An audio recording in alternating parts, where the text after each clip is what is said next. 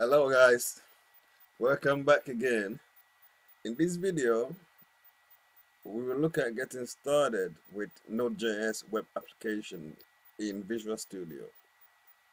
As you can see, I have a Visual Studio opened, but then we will just go ahead and work more. So first I'll talk about Node.js. What is Node.js? It's a server-side JavaScript runtime environment that executes JavaScript server-side. And I mean, doing a Node.js is something else that you need to know. Is a Node package manager. NPM is a default package manager for the Node.js. The package manager makes it easier for programmers to publish and share source code of Node.js libraries, and it's designed to simplify installation, updating, and uninstallation of libraries. So before we can get started, you must have a Visual Studio installed. I mean, I have a 2019 and the Node.js development workload. If you don't have it, then you can open your Visual Studio installer, and then you go to the single components. I mean, you go to the components, and you will see a Node.js reference. So you have to download this before you can get started. So if you're just coming from Visual Studio, you could just close your Visual Studio, check on this box, and then download it. Then you can come back to the video. Okay, so we gotta get going.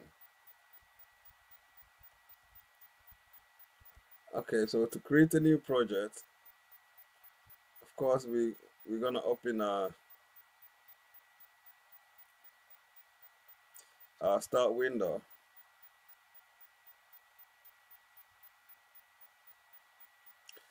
So once the start window is opened, we could just go to the create a new project.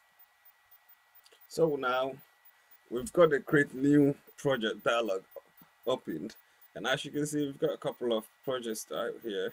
So what I'm gonna do is we're just gonna look at the languages and choose JavaScript, right? And then on this part, we're just gonna look for web to make our life very easier. We select web. So as you can see, we've got like 4 projects that we can have a look at. So what we do is we're just gonna create a basic Node.js application. So we're gonna create Express 4 application. Or we can just create a blank Node.js web application, right? So that's even better. So we just go next, and then we create the application. We're just gonna wait for it to be created. So as you can see, I have the application. I have it. I have the project created. And if you could read what I've got here, it says I've not got Node.js installed, so I should reinstall it and restart the Visual Studio.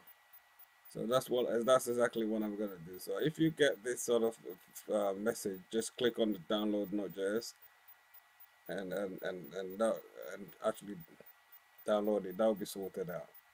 So I'm going to restart the Visual Studio as it's being downloaded and installed, and I'll restart it again. Okay, so once the node is completely installed, we can reopen the Visual Studio.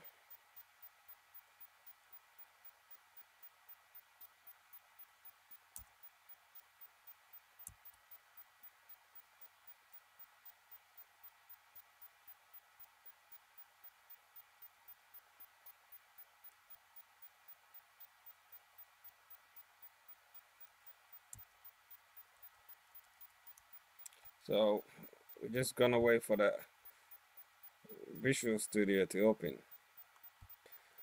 So now we can go ahead and run it now that we've got the Node.js service installed.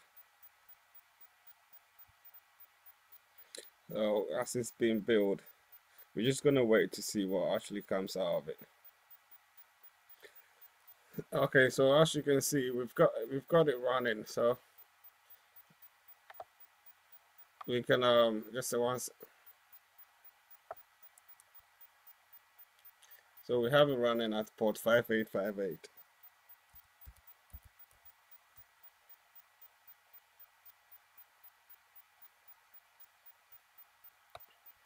As you can see, we have it running, and it's see the debugger listening on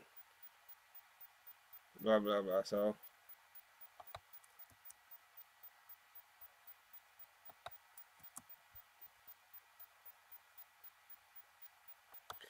yeah, so we've got it running now at the moment. So I'm just gonna open it now. So as you can see, we've got printed out hello world. So if we close it, yeah, if we stop debugging. So if we can see, look at this simple code. I've not really showed you what is inside here. So once it's created, we've got really nothing here, with the exception of the server.js, which initializes the server. Here we've got to use our HTTP, and we set our port to the current process port, or we set it to 1337, and then we respond with 200 HTTP response and with this message here. So we could actually add more message just to illustrate what we're trying to do here. So we could say hello world from Hacked Bytes.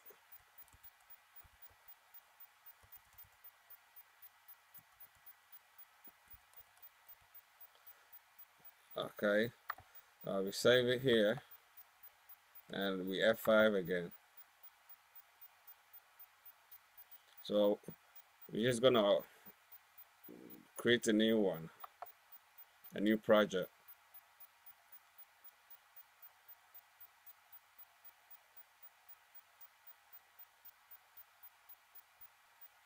So we can just initialize the SPS4 application.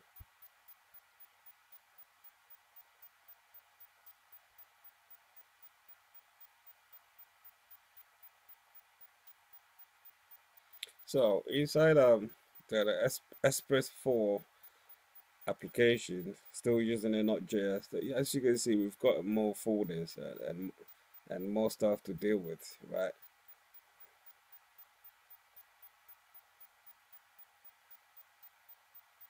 So what I'm gonna do is I'm gonna actually make a separate video and explain this thoroughly. But what I'm gonna do is just run it first so that we can see everything. Then I'll make a separate video to explain all the files and how to get started with the Express Node.js Express application. So I'm just gonna pause and run it. Anyway, I mean, well, I've got to wait for the npm to install packages. So I'll talk briefly about um, types TypeScript. I mean TypeScript, yeah. Basically, TypeScript is nowadays pretty much, I mean, replacing JavaScript. It is a better version of JavaScript, where you can actually write a strongly type types inside JavaScript. So on the next video, before we look into the Express application, we would have a look at the with the TypeScript first and see how we can also get started with that, so that it will be much more easier for us to get started with the Express application. So what I'm gonna do is just gonna leave it here entirely, and actually start a new video on the TypeScript. So if you haven't subscribed, please make sure you do, and let's keep it going. Have a lovely day, morning, afternoon, wherever you are. Peace.